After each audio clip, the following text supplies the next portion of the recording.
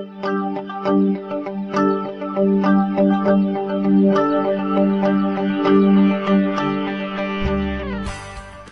everyone, I hope everybody is doing well, and I hope everybody is going through the regularly posted YouTube videos of the Gate Academy Private Limited and gaining good amount of knowledge. I'm sure that you are getting a best way of understanding concepts through our videos. So again, we are back with another video which is on the subject of machine design. So let me introduce myself once again. So myself Prasanna Kumar from the Gate Academy Private Limited. So I'm an alumni of IIT BHU Varanasi. So I did my bachelor's and master's both from IIT BHU Varanasi. So today in this lecture I would like to explain you regarding eccentrical loading of rivets or bolts. I'll draw the diagram first to understand what exactly is the eccentrical loading. This is one member, this is another member. Both are attached with some rivets like this or some bolts. Now a force is applied like this, P. The centroid of the arrangement is somewhere else here. Now this force P is not passing through, or the line of action of force P is not passing through centroid of the arrangement of the rivets or bolts. So this is the centroid here, this point. So it is not passing through the centroid of the arrangement of the rivets or bolts here. It is passing little bit eccentrically. So when it is passing eccentrically, the effects of the loads are different as compared to the effects which were supposed to be there if the line of action of the force is passing through the centroid here. Let's see the effect of this force P by transferring the load P from here to this point here. I am putting equal and opposite force here. So to transfer the load, I am putting P upward here, P downward here. So let's take this distance or this eccentrical distance as E.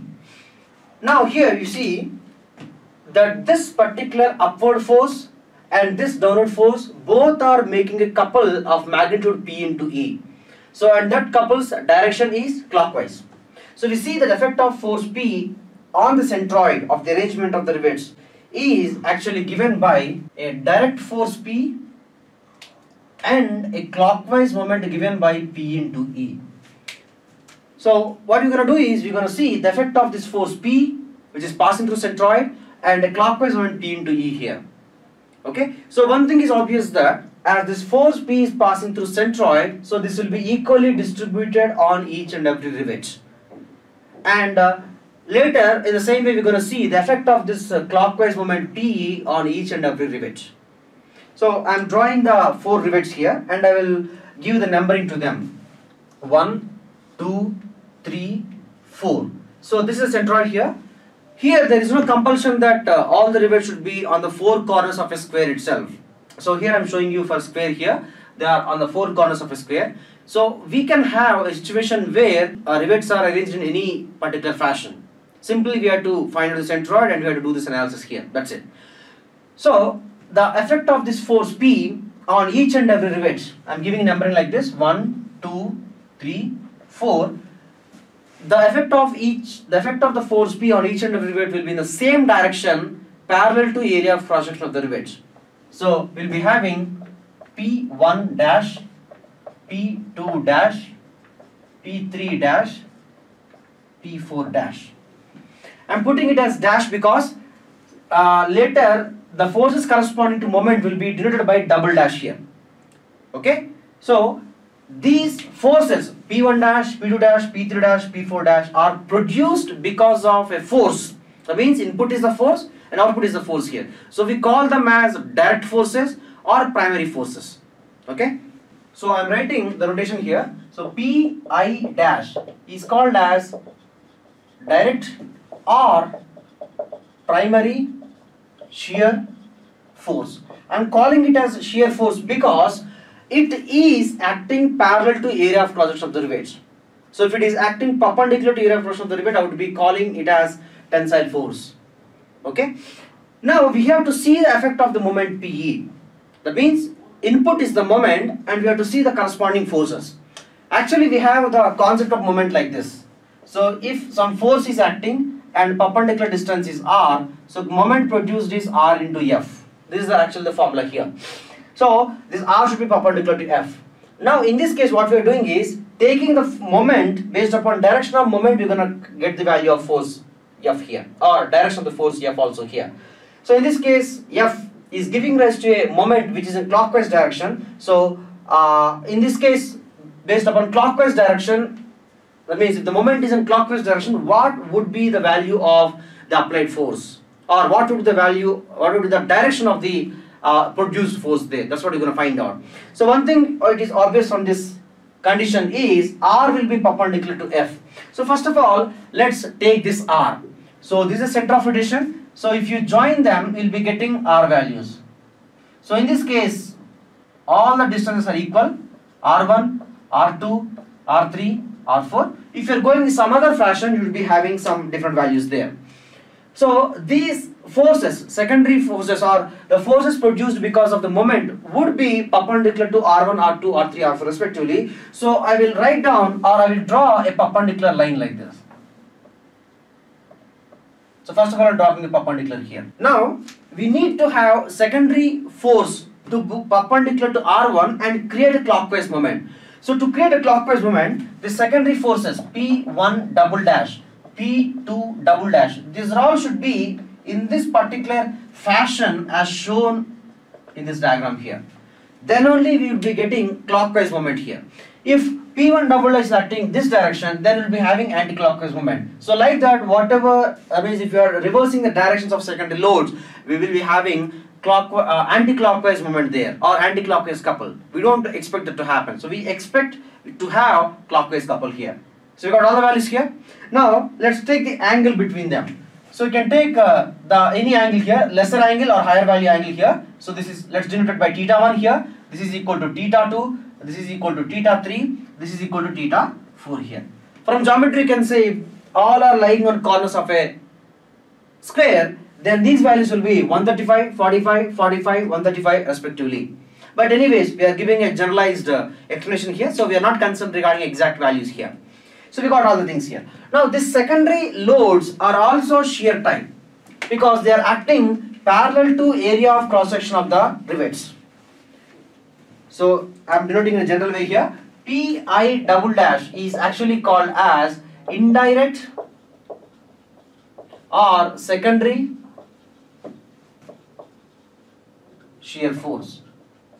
Indirect or secondary shear force, that is the value here.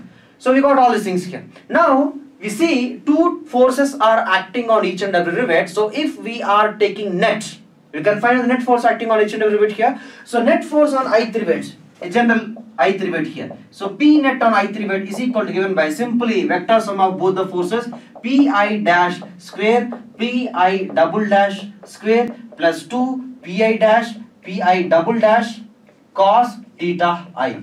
So Pi double dash whole square plus 2 Pi dash to Pi double dash cos theta I here. So based upon the value of the primary force, secondary force, theta, you will be getting net force here. Out of all these rivets, whichever is experiencing highest value of P net, so that is called as worst loaded rivet or bolt, or it's also called as heavily loaded rivet. Worst loaded rivet or bolt or heavily loaded rivet here. So we'll be getting like this. So in most of the questions they'll be asking you to get the value of worst loaded rivets. That means identify the worst loaded rivet and find out the corresponding load on that. So we need to get P net here like this simply. So in this case, I didn't given you the values for Pi dash, Pi double dash here. So simply remember like this. So Pi dash is equal to simply given by P by N, where N is total number of rivets, and Pi double dash is equal to P into E into Ri whole by R1 square plus R2 square so on up to Rn square. So simply you have to evaluate R1, R2, R3, R4 and substitute in the formula. You will be getting primary load, secondary load on respective rivets. So get the values here. So we see that here the primary loads are same, but secondary loads are depending upon Ri, the distance in the center. So whichever rivet is a little bit farther, that will be a little bit having a probability that it can become heavily loaded rivet here. And also about theta. So as theta value is coming in such a way that cos theta is becoming maximum, so that can also be adding or giving a little bit probability that that rivet would be becoming higher loaded rivet or heavy loaded rivet here. So in the questions they'll be asking regarding that one, and based upon the net load we can find out stress also. So as you got P net value, simply divide by area of cross from the rivet, so you'll be getting the value of stress induced inside the rivet. So if you are taking a heavily loaded rivet or highest or worst loaded rivet, then you would be getting maximum value of shear stress induced inside the rivet material here. So out of the 4 rivet, whichever is experiencing highest value of shear stress, that is expressed by that value there. Now, but for every material we have some value of strength of the material. That means the shear strength of the material will be some value there, experimental value there. So based upon shear strength of that particular rivet, we can understand what is the maximum load carrying capacity. Because P net highest or the worst loaded one can be related with the shear stress as pi d square by 4 into tau. So based upon strength value, we can get the value of P net, and based upon P net we can understand the value of P. So we can design here in such a way, that is we are designing means basically here, based upon the shear strength of the rivet material, we can say what should be the highest value of P, the applied value of applied load P here. So what should be the value of P? So if the P is going beyond that particular value, definitely the worst loaded rivet or one of the rivet will break and joint will be failing there. So we don't expect that to happen. So we can keep the value of P in below those limits there. So this is how practically the this particular designing is done. But in most of the gate questions, you are concerned regarding either finding out primary loads, secondary loads, net loads, or the load on the worst loaded rivet, or finding out the stress on the worst loaded rivet. So these are all the things which you have to get here. So no matter what is the question, whether the question is from rivets or bolts, this is the way in which you have to solve it here. So there are different type of eccentrical loadings, but this is the most famous eccentrical loading. And mechanical engineering people, so as the subject is of machine design subject here, mechanical engineering people in every gate examination, that means the past 4 to 5 years, we are observing that one question is compulsory from this type of eccentrical loading. So if you are clear with the concept, you can solve it very easily and you can get the answer very easily there. So based upon this concept, I can give you a guarantee that you can go through the previous gate questions and get the answers very easily. Simply, you must be a little bit careful regarding taking directions of secondary shear loads here. If your directions are correct, automatically the answer will be correct here. Anywhere if you are doing or taking direction to be wrong, then you will be getting wrong answer there. So to take the correct direction, use right hand thumb rule. So right hand thumb rule, simply you put from center or from the centroid along R1, then curl it in direction of force. So here the curling should be in clockwise, so P1 double L should be in that way. In the same way, like this. So we see they should be acting in the way in which I have shown you in the diagram there. Then only you would be able to create this particular correct direction for the forces, and you will be getting the correct answer for the whatever is required in the question there. Thank you so much everyone. So you go with all the previous gate questions, you can solve it and you'll understand whatever the problem, you can understand the concept very thoroughly there. So if you're having any doubts, I guess you people are having the mail IDs of the Gate Academy for all the doubts, clarifications and all, you can send the mail and you can get them clarified there. Okay, thanks so much everyone, all the best.